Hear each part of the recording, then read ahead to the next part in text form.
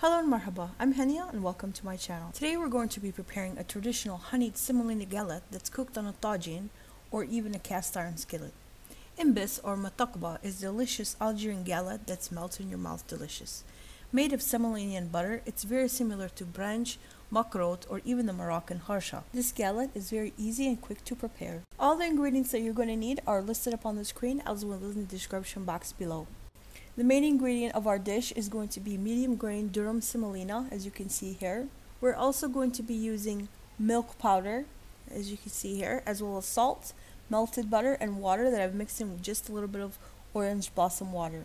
So we're going to begin by adding our semolina in with our milk powder and salt. And then I'm going to add in the melted butter. In Kabylie, they like to use olive oil, which gives it a nice distinct flavor. Now I'm going to make sure that I mix all of that well, getting all the grains of the semolina well coated with the melted butter or olive oil if that's what you're using.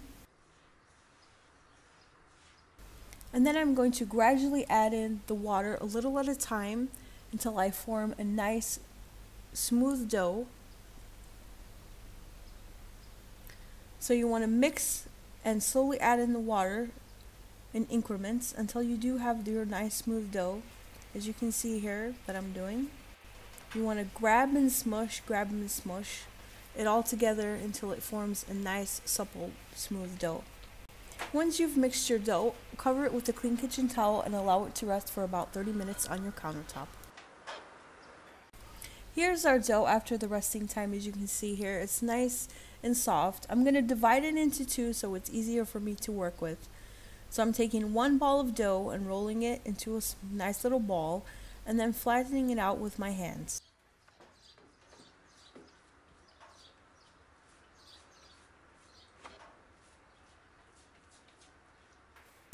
Now with a rolling pin, roll out your dough to have a thickness about the size of your thumb.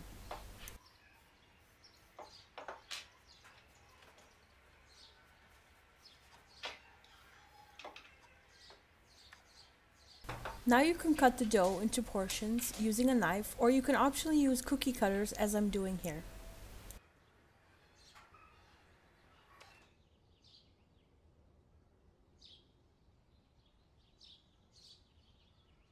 Remove the excess dough and lift off with a spatula and place onto a tray.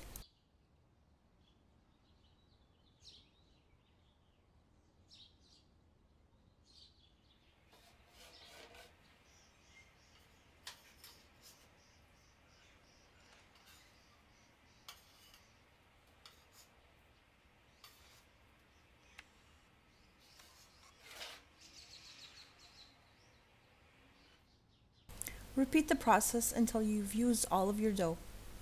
There are other forms of mbesses which are fried in oil just like makrout, but today we're going to be preparing a healthier version which I'm going to be cooking on my Tadjine or a cast iron skillet, inshallah. Once you've cut and prepared all of your dough, cover it with a clean kitchen towel and set it aside until you're ready to break them off. Now preheat your Tadjine or your skillet on a medium heat and be sure to keep your dough covered until you're ready to bake them off. Once your tadjine or your skillet is hot, place all of your dough on the pan, making sure you don't overcrowd the pan.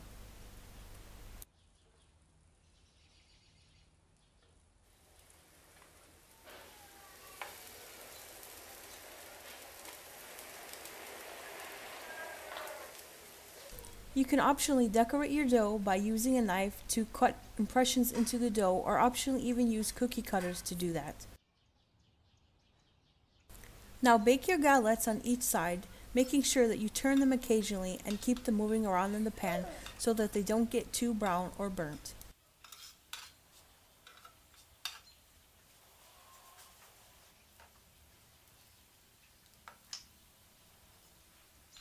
Now continue to bake off all the remainder dough.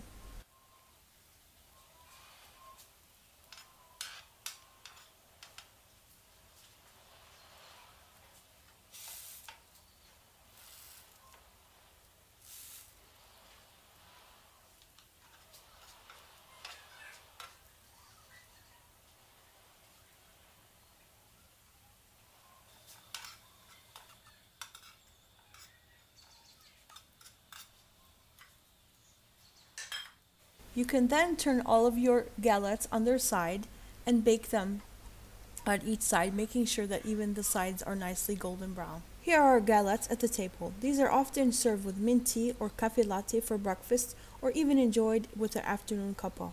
I like to generously drizzle these with honey that's perfumed with orange blossom water, but you can optionally dip the galettes in honey. These galettes are traditionally served with buttermilk for suhoor during the holy month of Ramadan. I hope you've enjoyed today's video, and if you'd like to support my channel, don't forget to give this video a like. And if you haven't subscribed already, please do so by hitting that subscribe button. And until next time, thanks for watching and peace be upon you.